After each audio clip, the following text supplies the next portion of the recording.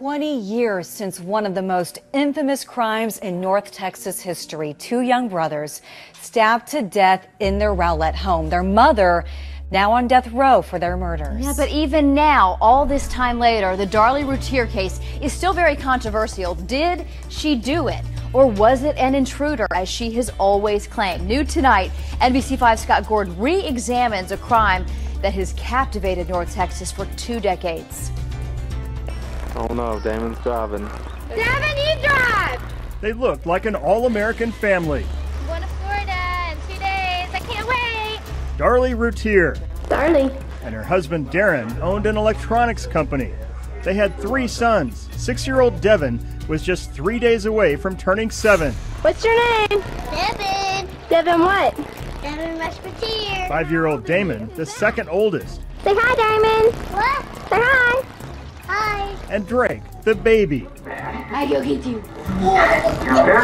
They made their home in upscale Rowlett and seemed the picture of happiness. Then suddenly, at 2:30 a.m. on June 6, 1996, 911, what is your emergency? Ma'am? Darlie Routier told police she was sleeping downstairs with Devin and Damon when someone broke in and, without saying a word, stabbed all 3 of them. Her husband and baby were upstairs and weren't hurt, but Devin and Damon were both killed. Darlie had stab wounds to her arm, shoulder, and neck. I got the call around 3 o'clock in the morning. Rowlett Police Lieutenant David Neighbors, then the crime scene supervisor, rushed to the Routiers' home, knowing right away it would be a major case. Oh, absolutely. I mean, we had 2 children that were dead, had a mother that had a cut to her neck. Darlie Routier was released from the hospital after a few days. Happy birthday to you. The family decided to throw a birthday party for Devin and celebrated at the gravesite with silly string. Police say they found that behavior unusual and even inappropriate. Some people quietly wondered if it really happened the way Darlie Routier claimed. Gossip is the biggest evil in the world, and unfortunately there's nothing you can do to stop it. But she and her husband cooperated with police, and at first they believed her. We were operating under the assumption that, you know, this was an intruder. But then Neighbors says detectives focused more on the bloody crime scene. Physical evidence, if it's properly collected, is a silent witness, and it's not prejudiced. And he says it started telling a different story. As the case progressed, we started seeing that there was inconsistencies in the statements that were made in the physical evidence For we were example? collecting. Well, the point of entry. The point of entry, the screen that the intruder had supposedly cut. Police say fibers on this bread knife showed it was used to cut the screen. It was found in a block with other knives in the Routier's kitchen. And then there was the motion-activated security light in the Routier's backyard. So I timed it, stayed on about 17 minutes. Neighbor says when the first officers arrived right after the 911 call, they noticed the light turned on when they went in the backyard to search for the suspect. If the killer had gone out the door Routier claimed, police say it would have still been on. Investigators also say Routier's clothing had blood spatters on the shoulders, consistent with her wielding the knife. So that cast-off is another piece of evidence, and it puts that knife in her hand. So things are starting to add up here. Yeah.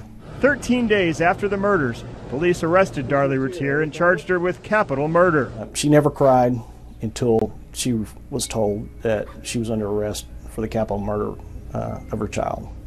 Do you think she saw that coming? I don't think she saw it coming that night, no. Her case moved quickly in court. She stood up and in a loud voice said, "Not guilty." After deliberating 8 hours, a jury convicted her and sentenced her to death. But to this day, her case still stirs debate.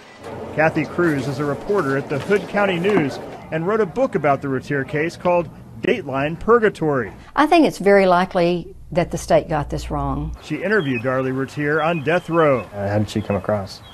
Perfectly fine. Likeable, friendly, certainly normal. What about the evidence at the crime scene? Cruz offers different explanations.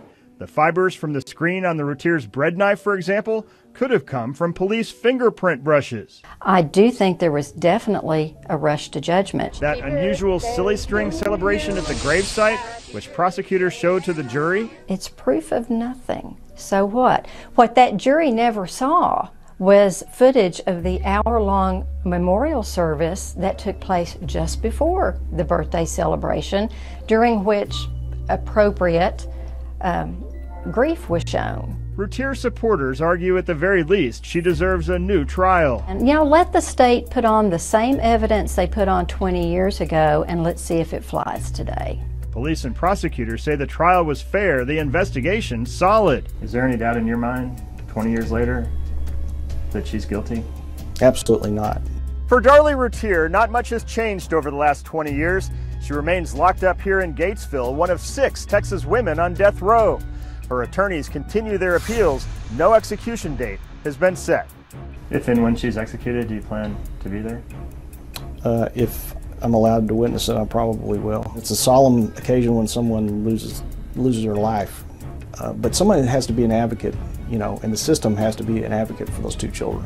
The 2 children, Devin and Damon, if they were still alive, they would be 25 and 26 years old. Bye-bye. Wait, bye-bye. And that was NBC5's Scott Gordon reporting. We asked Darlie Routier for an interview. We also asked her now ex-husband, Darren, who is living in Lubbock. They both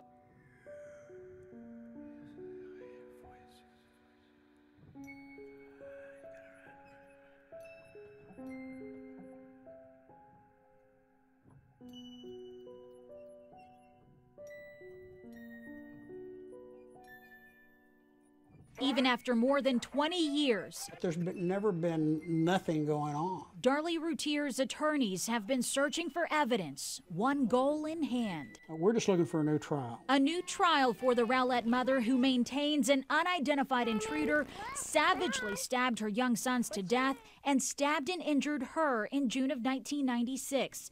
Routier was found guilty and sent to death row. Defense attorney Steve Cooper says they're on the 3rd round of DNA testing, some being examined right now. It's specks of blood, suspected blood or other DNA, but this is really a blood case in various locations that has not been identified as being Darlie's or one of the boys. Asked if any results so far are groundbreaking. There's a couple of things I am excited about. However, it's not groundbreaking as I believe you are using that term. Cooper says some previous testing was of no use, while time has taken a toll on other potential evidence. The 85J unknown fingerprint was in blood, and we've tested that and there's no DNA in it. It's just degraded over time. Rowlett Police Lieutenant David Neighbors, then the crime scene supervisor, told NBC5 2 years ago, no doubt Routier is guilty. Is there any doubt in your mind, 20 years later, that she's guilty? Absolutely not. As for evidence proving an intruder, we don't have that yet, but we're still working. Cooper says the work to save Routier's life continues. In Dallas, Maria Guerrero, NBC5.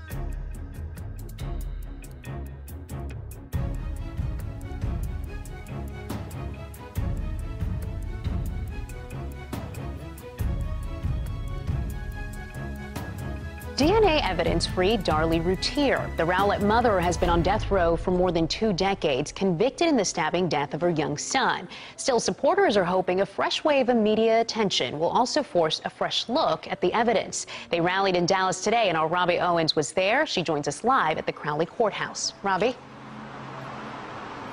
Well, Gilma, not only did these supporters rally, they came with swag bags, complete with T-shirts, water bottles, and a heart-shaped tag here that they told me that Routier designed herself to thank people who came from as far away as Arizona and Indianapolis to be here today to show their support.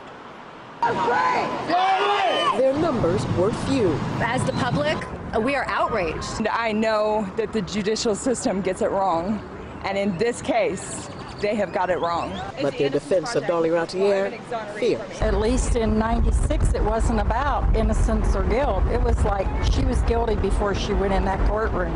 Among them, Routier's mother. For 2 decades, she has insisted that her daughter was wrongly convicted. The New York-based Innocence Project is now looking into the case, and she says they both remain hopeful. She's getting evidence come back that's favorable for her. And again, we knew that would happen, but we just didn't know it would take a lifetime. The case has been a constant source of media attention, including a documentary last year that has spawned a new generation of support. My look on the justice system changed. I want that fingerprint ran. I want any DNA that there is ran, and that's why we're here. It really doesn't pay to put on a documentary 22 years later to show someone's guilty. That's not controversial. Still, one of the prosecution attorneys says nothing in 2 decades has made him question the conviction. Lots of circumstantial evidence. Then the defense went, Darlie Routier testified, and she was caught in a bunch of lies. She wound up being probably our best witness to prove her guilt. I think by next year at this time, she'll be out here and we'll be celebrating together.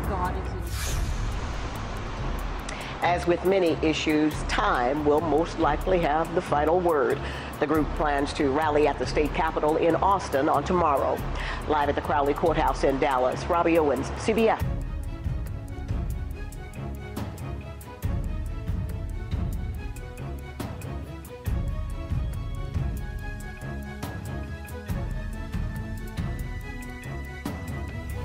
New this midday, the family of a notorious North Texas convicted killer is still fighting for her freedom.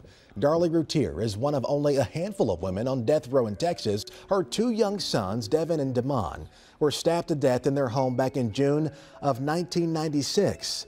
Routier claimed an intruder killed the boys and slashed her throat before escaping into the night. But police, prosecutors, and a jury did not buy that defense, and Darlie Routier was convicted and sentenced to die for one of those boys' murders. Our Ben Russell is live in Rockwall here at midday, where family members, friends, and other supporters honor the memory of those children. Ben? And their belief here, Evan, is that there is no way Darlie Routier would have done this. They say she is innocent, that she would have had no motive, no reason for killing these 2 young boys, her very own sons. Now, we are here in the cemetery, the very cemetery where these 2 young boys are buried together, Damon and Devin. In fact, we are here on what would have been Devin's 30th birthday. And today marks 23 years since another gathering that this family had that they tell us they believe helped to convict Darlie Routier, and that was an incident where the family was videotaped shooting silly string at the boys' gravesite. This video, shot by Channel 5 on this day, June the 14th in 1996, was shown to the jury. Prosecutors made the case that that was bizarre and not the way a truly innocent woman, a grieving mother, would or should behave. And that's saying nothing of the evidence the prosecution put on in the case, including what investigators claimed was a staged crime scene. But Darlie's mother, even after all this time, has a message for those who claim her daughter could have or would have killed her own kids. So they're definitely wrong, and I think that a lot of them were just like the police and the prosecution, where they had their targets set on Darlie right from the beginning rather than doing a real investigation. They just need to stop and think about what is being presented. Don't think about the things that swayed them, like a lot of them didn't like the silly string, but they didn't see the prayer service. We had 20 or 30 people at a prayer service for 2 hours before that. The silly string was for the children because it was Devin's birthday. And again, here we are on what would have been that young boy's 30th birthday. Darlie Kee, the woman who we just heard from, the mother of Darlie Routier, she believes that her daughter will be exonerated within the year because of DNA evidence that in some cases is being retested, in other cases that is being tested for the first time, that she believes will prove that her daughter could not have done this.